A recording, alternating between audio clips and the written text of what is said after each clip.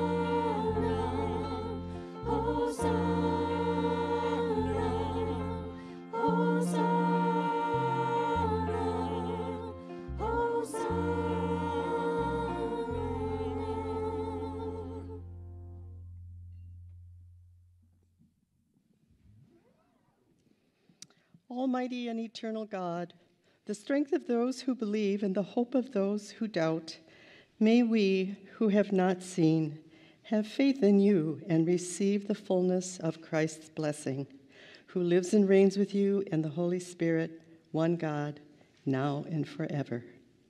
Amen. The peace of the Lord be with you all. And for all who are gathered, let us take a moment to welcome everybody with a wave of peace. For those of you online, please share a word of peace in the comment or chat. Most of all, as we go out into the world, may we greet others as people of peace. Our first reading today comes from Genesis chapter 32, verses 9 through 13 and 22 through 30. And Jacob said, O God of my father Abraham, and God of my father Isaac, O Lord, who said to me, return to your country and to your kindred, and I will do you good. I am not worthy of the least of all the steadfast love and all the faithfulness that you have shown to your servant.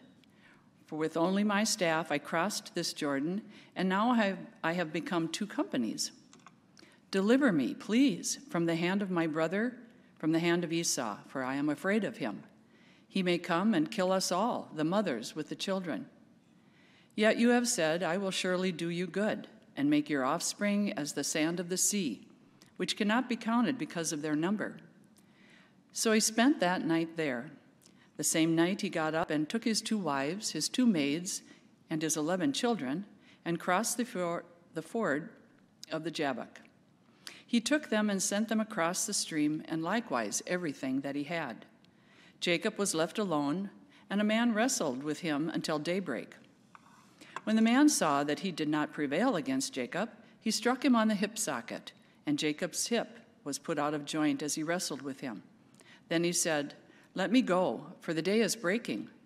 But Jacob said, I will not let you go, unless you bless me. So he said to him, What is your name? And he said, Jacob. Then the man said, You no longer will be called Jacob, but Israel, for you have striven with God and with humans and have prevailed. Then Jacob asked him, Please tell me your name. But he said, Why is it that you ask my name? And there he blessed him. So Jacob called the place Peniel, saying, For I have seen God face to face, and yet my life is preserved. The word of the Lord. Thanks be to God. The Holy Gospel according to St. John, the 20th chapter. But Thomas, who is called the twin, one of the 12 apostles, was not with them when Jesus came. So the other disciples told him, "We have seen the Lord." But he said to them, "Unless I see the mark of the nails in his hands, and put my finger in the mark of the nails, and my hand in his side, I will not believe." A week later, his disciples were again in the house, and Thomas was with them.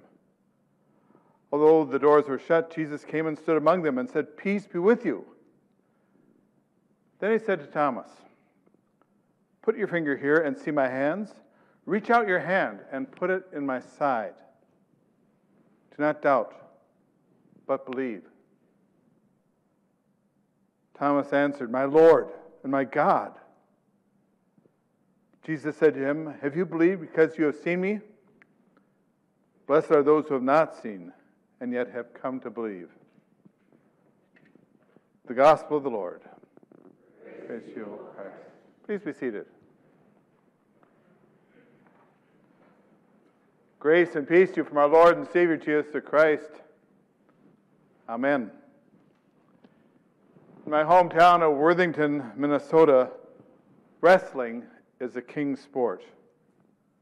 In fact, when it comes to fan support, wrestling easily rivals both football and basketball. When I was growing up, the junior college in town, in fact, hosted the junior college national competition every year. Those guys knew wrestling. Me, I was a basketball player, so what did I know? But I loved watching these guys wrestle. Now, if you really want to know about wrestling, there's a guy in this church by the name of Jason Ness. I don't think he's here today. But Jason has practically more pins than anybody at the University of Minnesota. He is all set to go to the 2020 Olympics until a little thing called COVID got in the way. But this guy knows wrestling, real wrestling.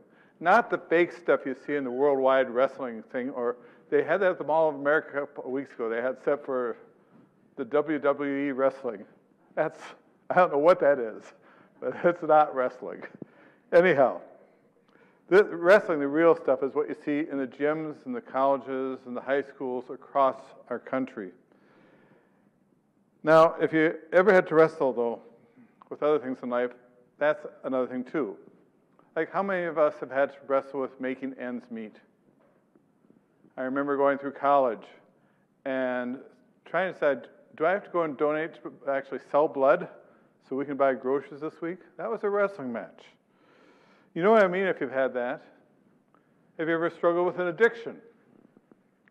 A lot of people have, a lot more than will admit it. If you have, you know what I mean, what it is to wrestle with something.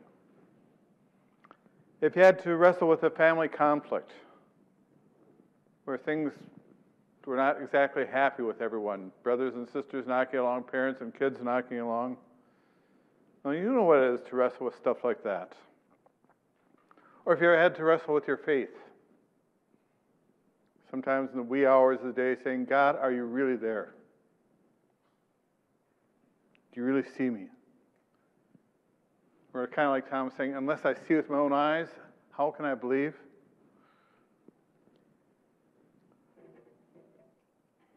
Struggle is with us always, moral decisions, as we decide whether to do something or not, in business and in our private lives. Yet, as difficult as all these things are, the truth is that there is value in the struggle. For just as on the wrestling mat, as you pit ourselves one against another, try to make our moves, we learn our strengths through our struggles and our weaknesses. We learn what works and what doesn't work, and through the time of struggle, we can grow stronger. That's why conflict and struggle are not always a bad thing. Someone who learned that firsthand was Jacob. Jacob was no stranger to struggles. In fact, in no small part, He often brought the hard stuff on himself. So don't get the idea that this hero of the faith had it all together. He was just as messed up as any of us. I can identify with Jacob. And I think as we continue with our series of heroes of the faith, it would be safe to say that Jacob is one of the most complex. Now, to find the rest of his story, you can read it in Genesis 25 to 29. I'm going to leave you hanging right in the middle of the story is what's going to happen when Esau comes. But you're going to have to go home and look at your own Bible to find out what is the rest of the story. How does it go? Anyhow, Jacob and Esau were born twins. Isaac and Rebekah were their parents. For Rebekah, it wasn't an easy pregnancy. Has anyone here had twins in this church? I lived in a church once where there's twins all over the place. Must have been something in the water out there in central Minnesota. Anyhow, in the womb, these two were always jostling and bumping each other. Sometimes it felt like they were at war with all that jostling and jockeying going on. And that continued most of their lives. Jacob, whose name can be translated as trickster, was always on the lookout for a scheme to get ahead. But two of the worst schemes of his life were when he first tricked his brother Esau out of his birthright as the oldest. But the worst was when he actually tricked his father into giving him the family inheritance, to promising him that. Now, not surprisingly, I often see families struggling with inheritances. Not surprisingly, Esau wasn't totally thrilled that his brother was going to take the whole inheritance. So he made a vow. The minute their father was dead, Jacob would soon follow. So Jacob had to flee for his life. He ran back to the old country in hopes of a new beginning. Yet there he met his match when it comes to tricks in his father-in-law. First, his father-in-law tricked him into marrying the daughter he didn't love, and then he tricked him time and time again out of his wages. It reminds me of an old saying, those who live by the sword will perish by the sword. I think another corollary could be those who live by deceit shall lose through deceit. And Jacob could have lost it all had not God intervened. But once again, he got in hot water and he had to flee. Only this time, where do you go? God said, go back home. And Jacob's saying, you know what Esau is saying to me? There is no way I can go home. God's saying, trust me, go back home. So he packs up his family. He had been blessed in the end, had a huge family, 11 kids, lots of wealth. He decides to go back home. Esau hears about it, gathers an army of 400 soldiers. Now, how do you feel if you knew you had an army of 400 soldiers coming out against you? So Jacob divided his family, put them into two groups, divided his wealth, and he sent them in opposite directions, hoping at least one of those groups would survive. And then he sat down by the river to wait.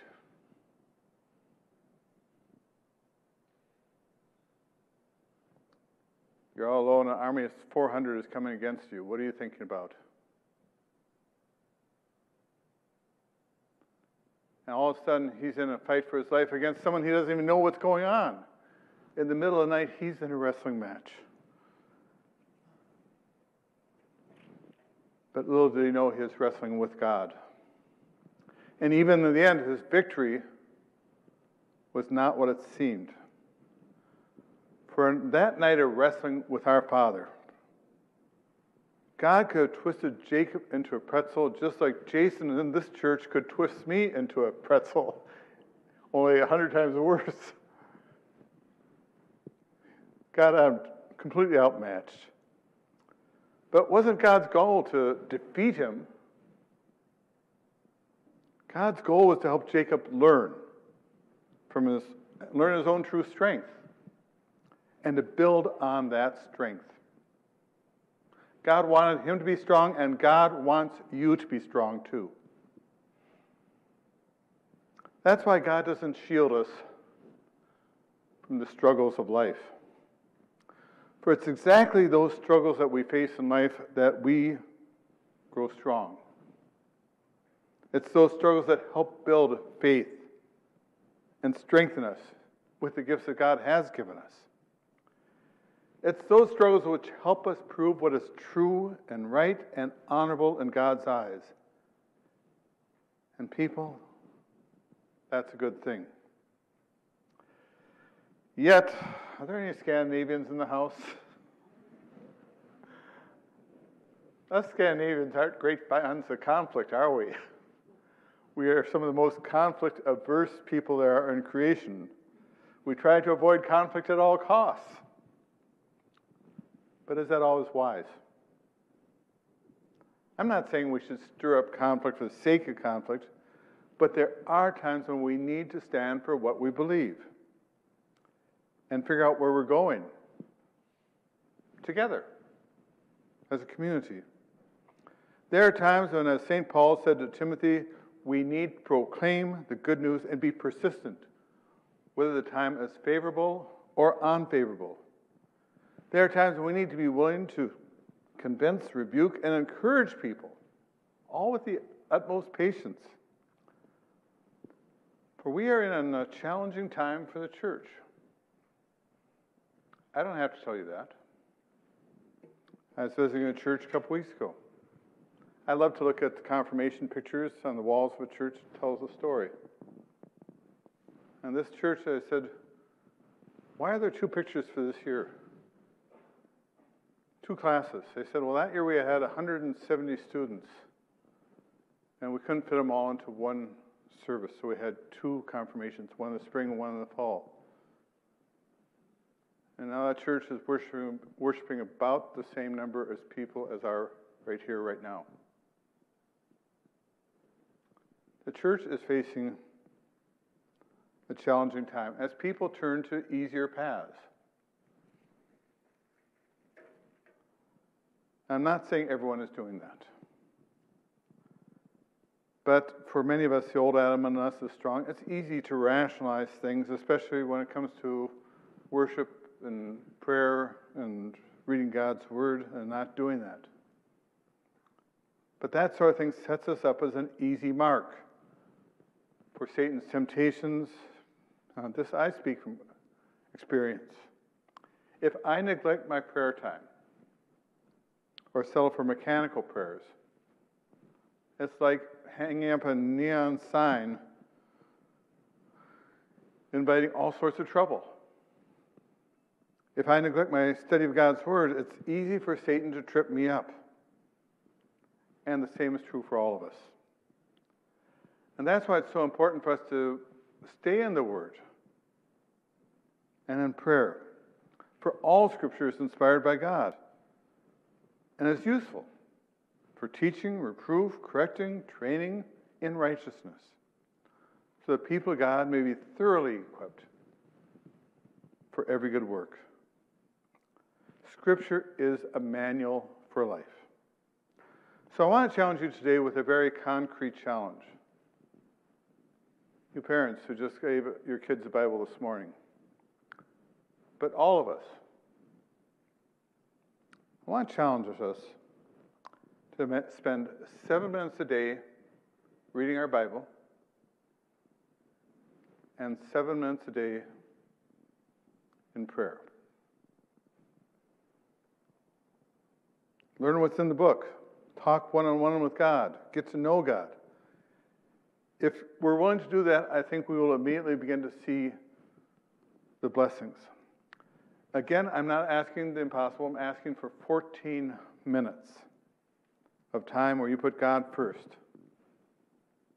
And I don't think there's any excuse for not doing it. I mean, it's just 14 minutes. Now, how many minutes are there in a day?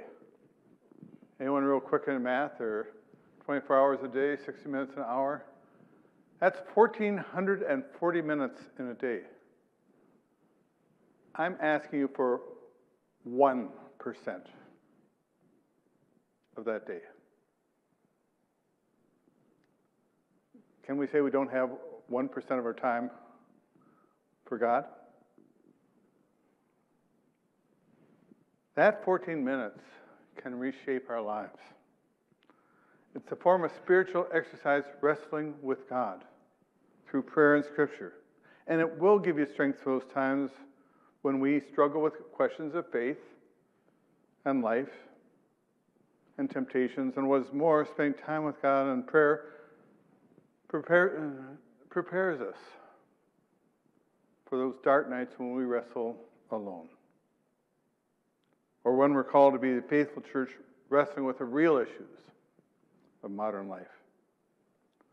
For armed with God's word and strengthened by the power of prayer, we can persevere. As a pastor, I become inherently hopeful. And that's partly because my first call. In my very first church 40 years ago, it was a church that all the new pastors were saying, "Dear Lord, please don't let it be Cornwall. Dear Lord, please don't let it be Cornwall." I was from another country. I didn't know any of this stuff. So when I said, "You're going to Cornwall?" I said, "Great." When I got there, on the first Sunday, there were 12 people at worship. And I was the second youngest. The only person younger was our son, Peter. But I saw what God can do in bringing a church back to life. And that church came back, and they built an addition, and they grew. They doubled the size of the sanctuary. I've seen God do that time and time again. So just because the church gets knocked back on their heels, that doesn't mean we're pinned. It doesn't mean the game is over. God is calling us to get back on our feet. Square off again with the challenges. And that's the call for every church in the city. You don't have to go looking for a mission field, folks. About 20% of people in the country will be at worship today. Huge numbers have no real connection with the church. And these are people you know. And if you know them enough to know them and call them friends, maybe it's enough to say, God loves you. Can we talk about this? That's a challenge. And through God's word and prayer, you can rise up to meet that challenge. We can live in faith, knowing that there's nothing in all creation that can separate us from the love of God in Christ Jesus our Lord. Amen.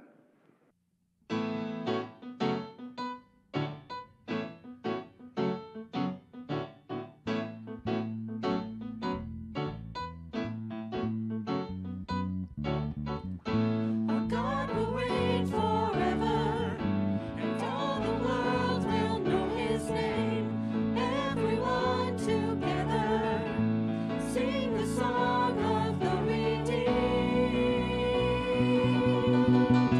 I know that my Redeemer lives, and now I stand on what He did. My Savior lives.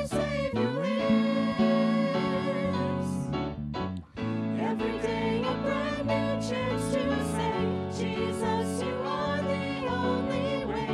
My Savior lives.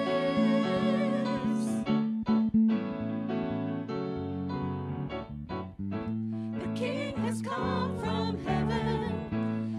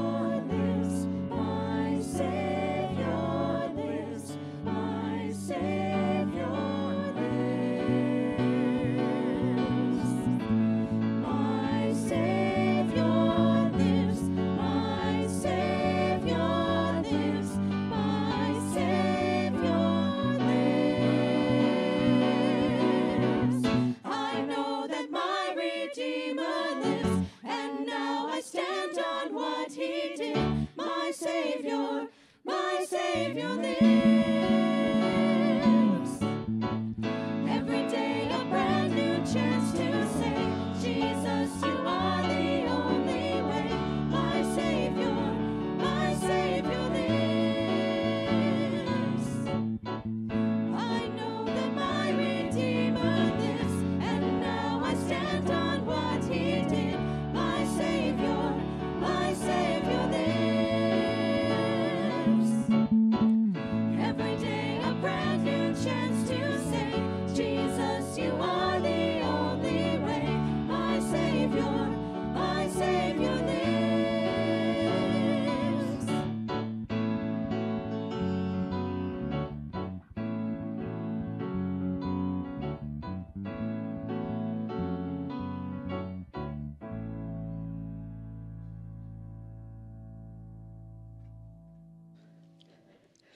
Let us profess our faith together.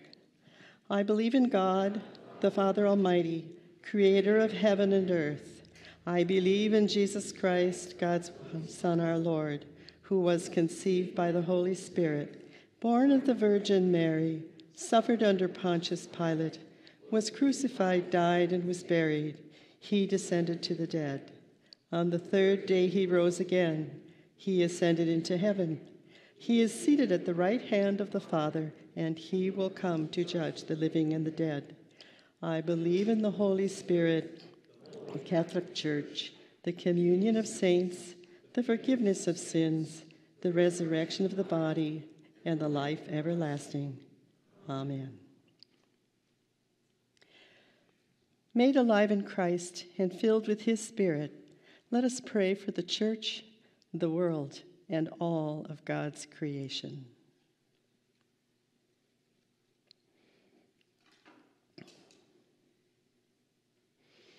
Ever-living God, you awaken faith amidst our doubts and fears.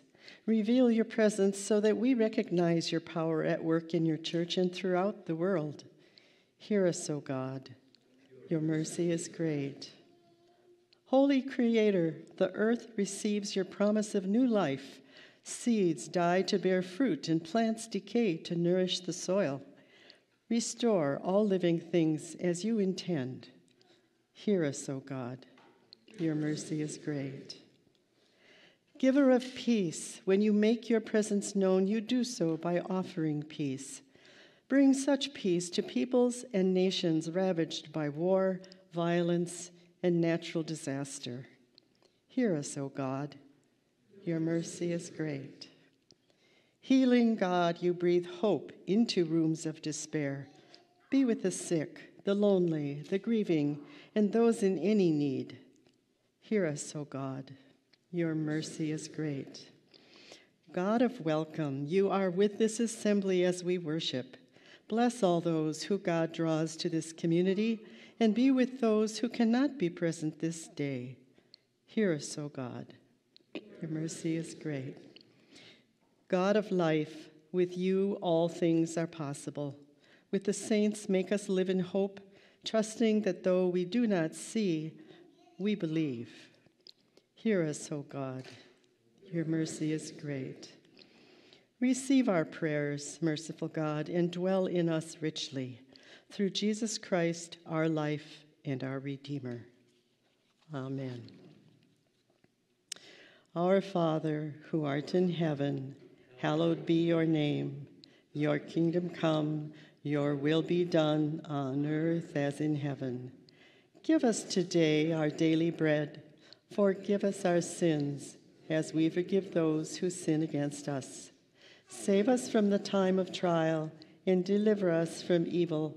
For the kingdom, the power, and the glory forever. Amen. Please be seated.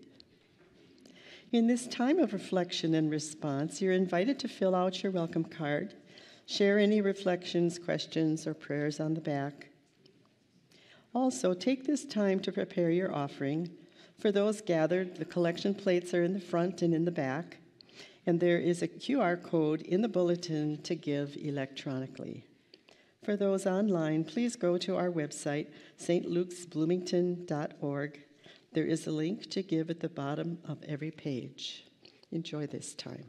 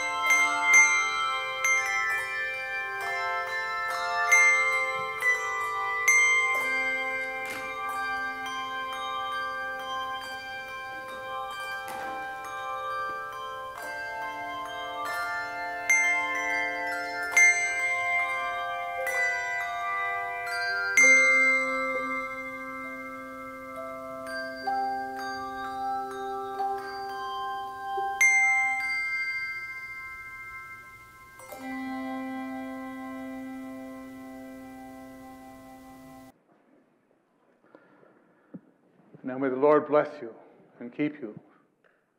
May the Lord make his face shine on you with grace and mercy. May the Lord look upon you with favor and grant you peace. Amen.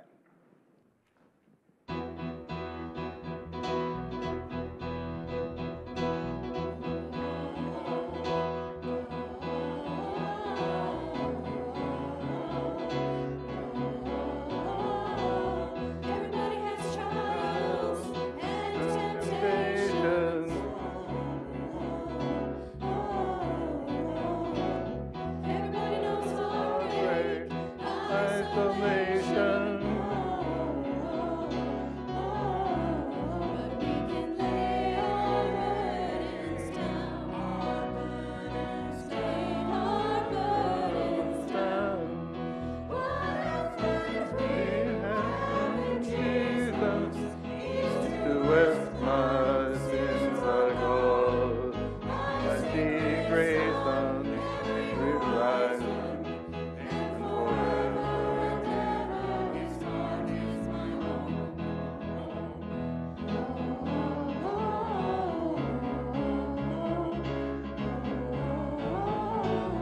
Everybody has fears. Everybody has worries. Everybody knows sorrow, devastation. But we can lay our burdens down. Lay our burdens down. What a friend we have in Jesus. East to west my sins are gone. I see grace on every horizon. And forever and ever my heart is my home. No more betrayal, for He is faithful. He fills me up and my cup runneth over. No more betrayal, for He is faithful. How He has proven it over and over. No more betrayal, for He is faithful. He fills me up and my cup runneth over. No more betrayal, for He is faithful. How He has proven it over and over. What a friend we have in Jesus. East to west my sins are gone. I see grace on every horizon. And forever and ever His heart is my home. What a friend we have in Jesus. East to west my sins are gone. I see grace on every horizon. And forever and ever His heart is my home. Forever And ever His heart is my home. Go in peace and proclaim the good news. Be to God.